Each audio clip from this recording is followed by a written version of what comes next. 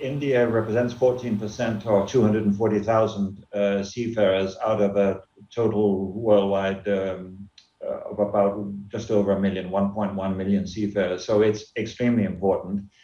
The difficulty that we're having is that there seems to be an assumption on the part of many governments that these seafarers may well be infected, whereas in fact, if you look at our industry overall and the statistics, the number of cases that have occurred of seafarers catching COVID is extremely small. And once they're on board the ships, of course, there are protocols in place. When they arrive in ports, they're usually almost never allowed to leave the ship. So the protocols are there. We've just updated them, actually. We originally issued them in May of last year, and we've just updated them so they're all there.